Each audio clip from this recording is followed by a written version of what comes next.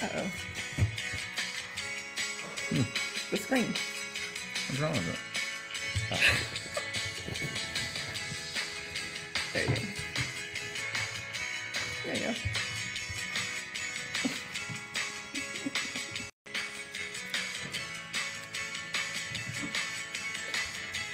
Hey, everybody, and thanks for joining us. It's a Wednesday night. It's January 20th, and it's been a busy week.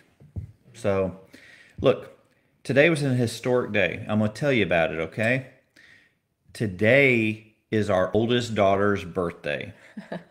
Yep, Hannah turns 24. What in the world? 24. There's no way. But she's not really 24 yet because she wasn't born until 11:30 at night. So she's not quite Yeah, so 24 we yet. got we got some more time. Hey, hey, Carolyn, good to see you. Hey, John from Colorado, awesome to see you.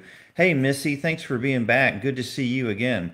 So, hey, thanks for tuning in and watching. We like this time, and we've been doing a lot of birthday celebrating today because when your kids have a birthday, you celebrate, right? Do you remember a lot about that day 24 years ago? Oh yeah, I remember everything about it. Hey, Anna and Erwin, how are It y'all doing? kind of sticks with you. Hey, Frenches, good to have y'all here tonight. So, I was, hey, Bonnie, good to see you. It is historic, because it's Hannah's birthday, but it's historic as well because we saw a president get sworn into office. And this July, our country will turn 245 years old. And in that length of time, we just now saw our 46th president. So that's a pretty historic moment Yeah. over the course of our history as a country. Hey, Linda from California, and hey, David and Linda Neesmith, and hey, Cheryl, and hey, Rose. Good to have you all here tonight. So, what we want to talk about today is a little bit about life according to the kingdom of heaven. And of course, our model and the one who teaches us about this is Jesus. Here's how you're supposed to live your life. And when we make a decision to become a Christian, to follow Jesus, we're entering into a commitment that we're going to live a certain way. We're going to do our best to from the words that we speak to the things that we do, we're going to do our best to represent Jesus in everything. Yeah.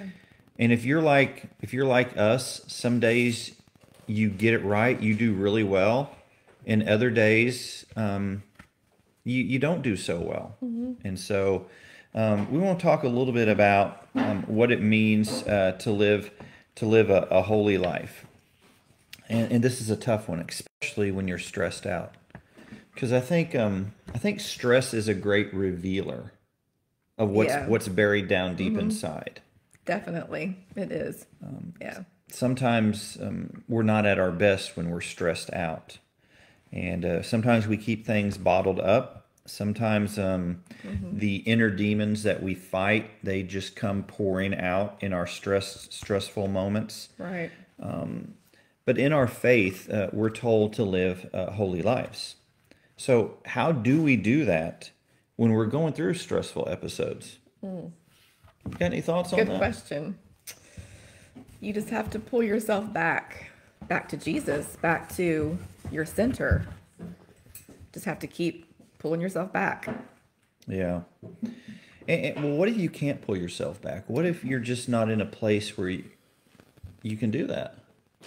Well, I say pull yourself back like you can work at it, but it's more like bask in his presence. That's more what will help you to find your center again. I think it shouldn't be a striving. I don't think I worded that right. It's more that you're just being still and you center yourself and you go back to, the heart of it all. Yeah. Hey, Martin and Mary Lou, thanks for being here tonight.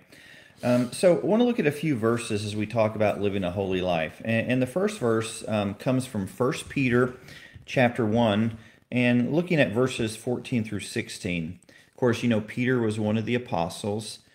Peter was known as the one who denied Jesus, but Peter's also the one who Jesus restores, and he preaches this sermon that's recorded in the book of Acts in the New Testament, and he becomes a leader in the early church.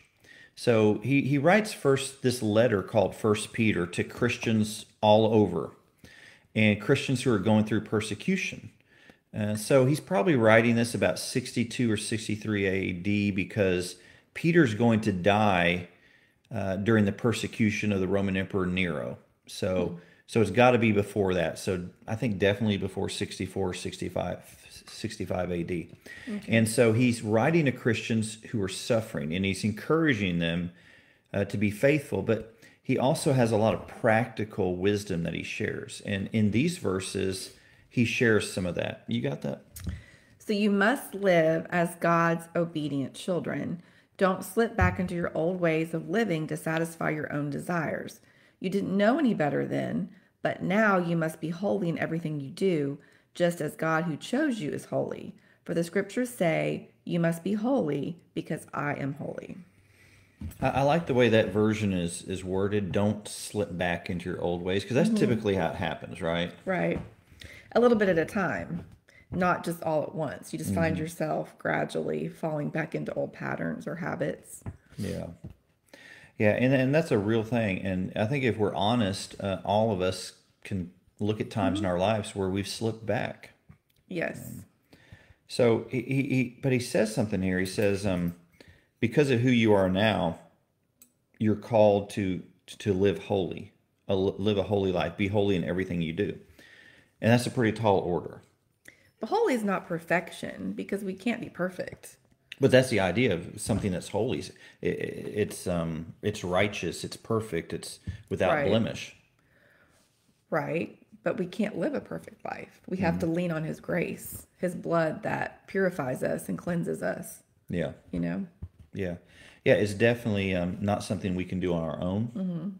And that's probably why, we need a savior. We need a Messiah for our messes.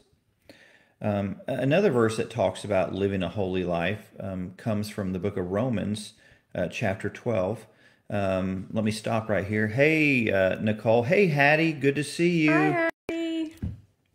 So just had to say hi. That's our niece, okay? And but in Romans chapter 12, the Apostle Paul, who also was killed during the persecution by the Emperor Nero, writes about holy living as well. What's he say in that verse? This is one of my favorite verses. So don't copy the behavior and customs of this world, but let God transform you into a new person by changing the way you think. Then you will learn to know God's will for you, which is good and pleasing and perfect. I love that he changes the way we think to make us a new person. Is that why that's a favorite verse of yours? Yes, I like that a lot. How does that work, though? How have you experienced God changing the way you think? It's a supernatural thing, really. But I think if you put yourself in his presence, you put yourself in his word, in prayer, he does the work. He changes the way that we think. How has this played out in your life? It's made me be more of a positive thinker in a lot of ways. It's made me more grateful for what I have.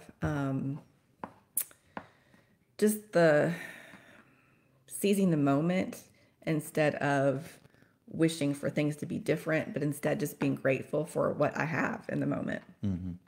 Yeah. I think gratitude is something that we learn. Gratitude, yes. Yeah. It's a practice. Yeah, definitely.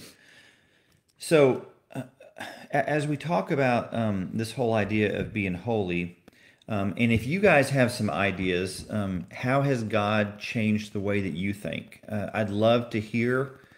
Type in the comments. Let us know how God has changed the way that you think.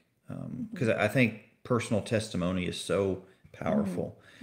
But let's think about something else. A question for your family and the friends who are closest to you in your life. How would they describe you? What are three to four words they would use to describe you? Just think about that for a moment. You want me to describe you? I don't know if I want to do that live on the internet. I kind of want to hear what you're going to say first. That's part of your personality. That's part of it right there. So, as you're thinking of those words, I'm going to stop this right now. As you're thinking of those words, has anyone ever described you as holy? Not holier than thou, but holy. I don't think so. All right. John writes, shrunk the gray areas for living. Ah, I think I know what he means. Good stuff, John. All the way from Colorado. And it's like he's right here. So, when we talk about what it means to live a holy life, the word holy is like morally blameless, right? So, Well, I think you just kind of hit something on the head there when you said holier than thou. I don't think that people don't want to be perceived that way. So it's almost like we don't want to act like we think that we are so much better. Does that make sense? Like, yeah. I don't think that I don't really think about describing other people as holy either. That's not really on my radar. Yeah. Well, and I think, and this may be in a different direction what you were going, there's a real danger for us as Christians to be very selective in how we look at sins. And that's how we can become very self-righteous and quote Yeah. holier than thou. Right. Like saying we look at our sins and we say, "Oh, I was having a bad day. Oh, I just had this moment. Oh, I'm a Oh, better person than that." But then we look at the sins of other people and we say, "I right. cannot believe that." And so that's where self-righteousness, or where someone else's sins are so much worse than my sins. Right. And one of the harsh points of biblical theology in the Christian faith is that sin is why Jesus gave his life on the cross, no matter if it's a big sin or a small sin or how we categorize it. Right. So, Yeah. all right. Humility. I'm humble. Okay. That's Missy's writing that. Y'all keep the feedback coming here. Keep talking to us. So, holiness, though, because we can't be morally blameless. All right. The Bible says that everybody has sinned, everybody has fallen short of what God intends. Okay. So, everybody means everybody. So, how do we live a holy life? I think it starts with internals, not the externals. Jesus said something to his disciples one time about what it means to follow him in Matthew chapter 16, verse 24.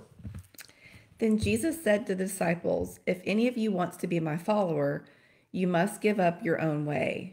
Take up your cross and follow me." So it's all about denying ourselves. How do you do that? Is that beating up on yourself? What does that mean? I don't think it's beating up on yourself, but I think it's you think about other people. It's our human nature to think about ourselves and to protect ourselves. That's human nature. But when you can get past that and actually think about other people, that's where it comes in, where you're denying yourself, I think.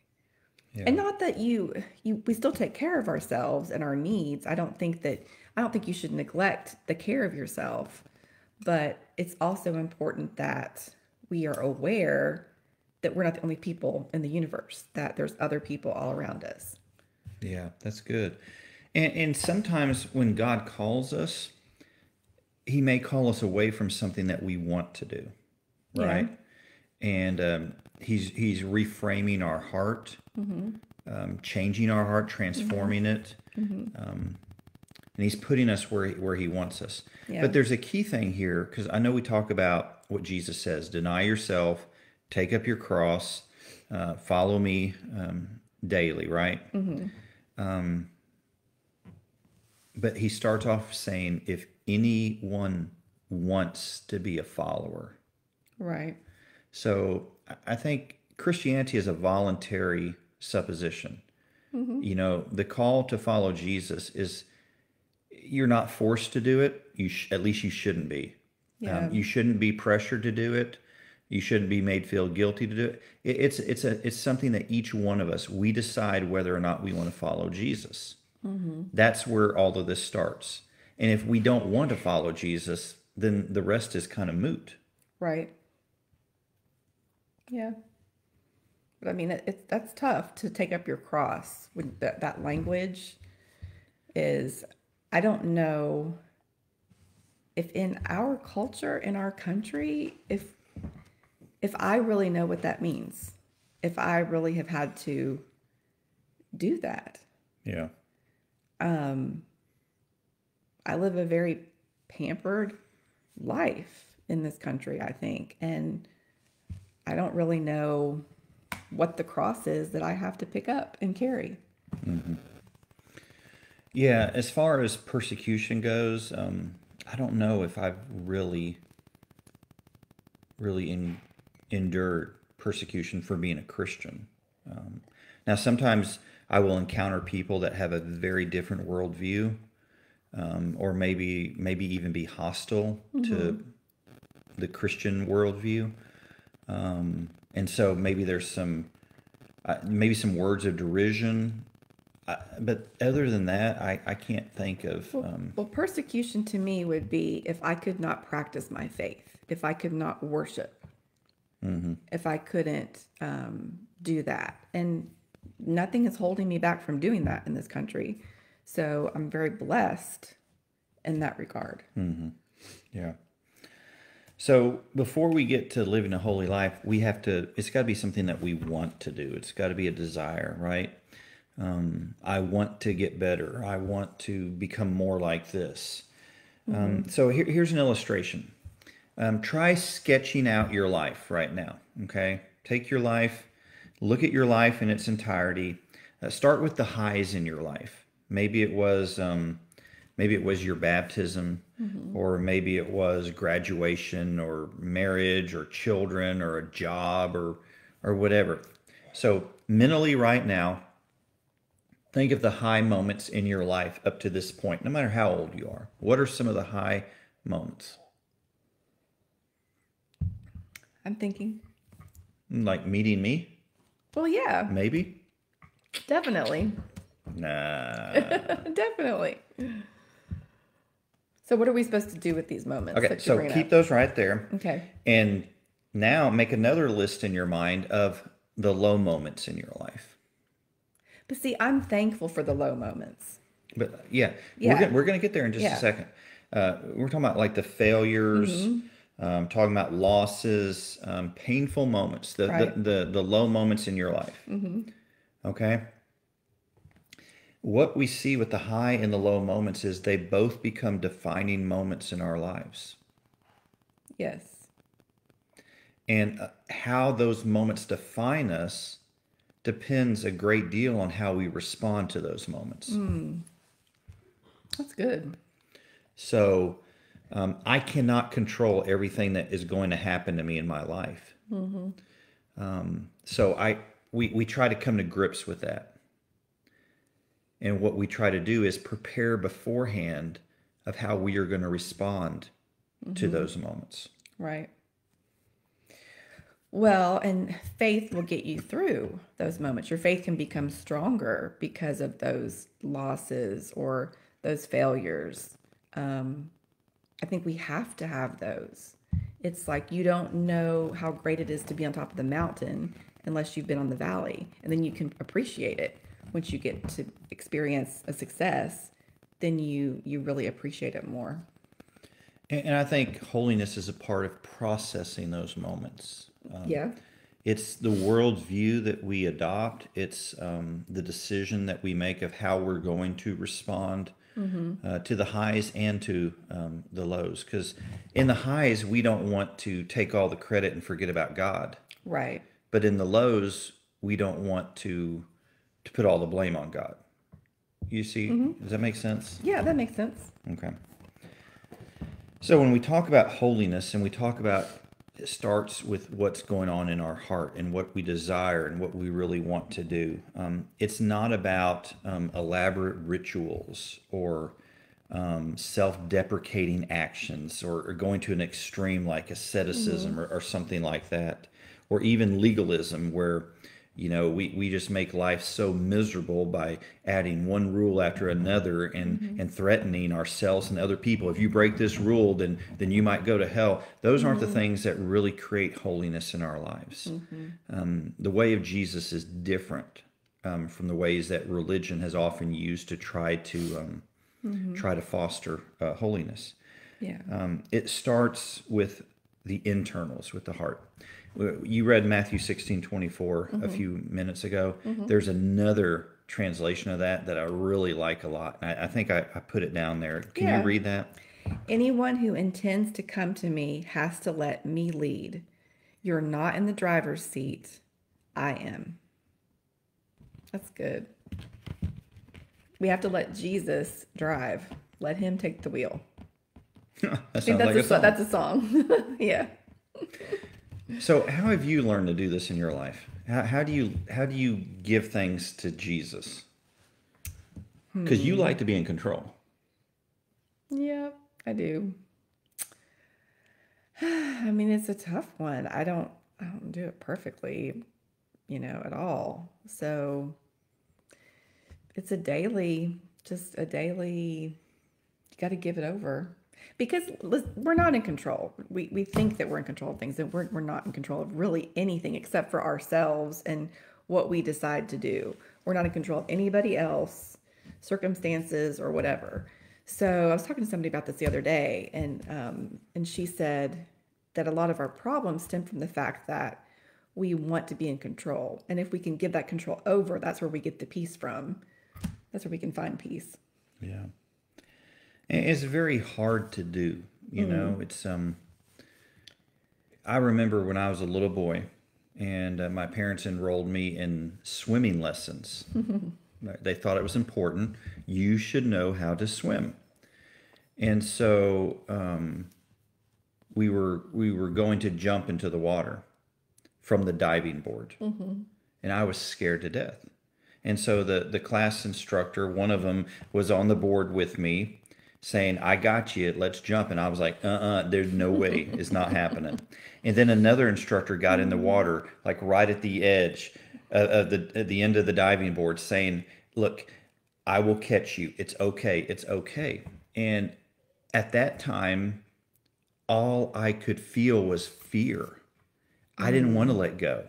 I didn't want to surrender control to somebody else, even though it was going to be okay. And later I found out it was okay. Yeah. And I think that when I look back at that episode long ago in my life, that has served to define a lot of things in my life, to serve as a reminder of if I don't let go to Jesus, Right. then I'm never going to experience a lot of the joy of life because I'm going to be so afraid. Yeah. That's a good point. That fear takes the joy away. When we're so afraid, we have to let go and trust him. And that's where the peace comes and the joy comes from, when we let go. Yeah. I mean, it's easier said than done. It's really hard to do. But when we can do it, that's where we get the peace and the joy. Yeah, and that's why the whole following Jesus is not a one and done thing. It's not, Yes. oh, you were baptized, all right, you're good, you're in, everything's all right. Carry on with your life. It's a process. And that's been something that I've struggled with, like, a lot of my life, is the perfectionism and thinking that there's going to be a time where I'm going to get it, I'm going to nail it, and having those goals and trying to meet that. And I've finally come to realize that life and the Christian walk is all about it's progress. It's not perfection. If you're making progress, that's the way to go. It's not about perfection. It's just you're just a little bit better every day. Yeah. And sometimes, well, where do I start? What do I do? How do I follow Jesus? And I was looking through the comments here, and I like something that Carolyn wrote. When we pray, ask to be of service to others. One great Mm-hmm. way is Mm-hmm. to just start serving somebody else. Right. And one of the most faith affirming experiences I've had is serving somebody who you know can never pay you back for what you're Mm-hmm. doing. That is, I Right. think that is the definition That's of true. selfless service. Mm-hmm. Because a lot of times in our society, hey, you do something nice for me, I'm gonna, you give me a gift, I'm gonna give you a gift. Right. We return good for good, which is a great thing. Mm-hmm. But when we serve people who cannot pay it back, that's a That's true very amazing service. thing. And I think Mm-hmm. that's kind of the example of Jesus, because when he gave his life on the cross, we can never pay Never back that repay. incredible sacrifice, Never. but we can live holy lives of gratitude. Yes. So, so hey, Linda, thanks for joining us. It's okay. You can go back and when we're done and watch the whole thing all over again.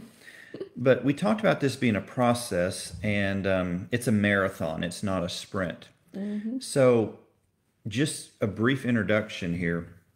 Next week, we want to talk about a couple aspects of holiness. And one is a fancy $5 word, justification. Okay? Don't get disturbed by this. It's very simple. And then the other word is sanctification. So we're going to talk about justification and sanctification, because justification happens once. Mm-hmm. Sanctification is an ongoing process. What in the world do these words mean? And that's what we want to get in next week. But I'll give you a little teaser here. To be justified is to be made righteous. To be made righteous is to be made holy, as if you've never sinned. This is staggering. What are you talking about? I've sinned. I still sin. How in the world can somebody who sins be holy? Well, we're going to talk about that next week, because it deals with how Jesus is working, what Jesus has done for us, and how the Holy Spirit is continuing to work in our lives. Mm-hmm. Because the whole idea of sanctification is being set apart. And we're going to talk about, in practical terms, what exactly does that mean. So Mm-hmm. I'm excited to get into that. Any preliminary thoughts on being justified or sanctified? No, I don't have anything. Yeah. I'll just wait and we'll learn more next week. Oh, we're going to have fun. Yeah. So anyway, if you have some prayer requests, you can put them in the comments. Sometimes we don't see those till after we pray, but we do pray for those requests. So feel free to leave a message. This video will be posted on the church Facebook page. So anytime during the week, you can leave a message. We'll see it, and we will consider it an honor to pray for whatever your request is. So thank you so much for joining us and coming around our table tonight. And any final words? No. You've got 10 seconds. You remember that show, The McLaughlin Report? They always ended like that. 10 seconds. All right. So that's it? That's Nothing? it. All right. Well, let's pray together. Father God, we love you so much, and we want to continue to learn what it means to live a holy life. God, we want to continue to learn what it means to walk in the steps of Jesus. God, we want to be world changers. We want to be we want to be positive influences. We want to speak life and share hope and live in a way that shows the joy that we have. We want to be light. God, we want to do good things in your name. So God, teach us every day how to do this. God, we know that we owe everything to you. So guard our hearts from becoming prideful. Guard us from being self-righteous and judgmental. And help us to learn to trust your grace, and to remember that your grace is not just given to us, but is offered to all people. So God, we leave here committed to share the good news that brings great joy that's given for all people. Thank you for Jesus. In his name we pray. Amen. Amen. Hey, y'all have a super duper week. We'll see you next week. Bye. Bye-bye.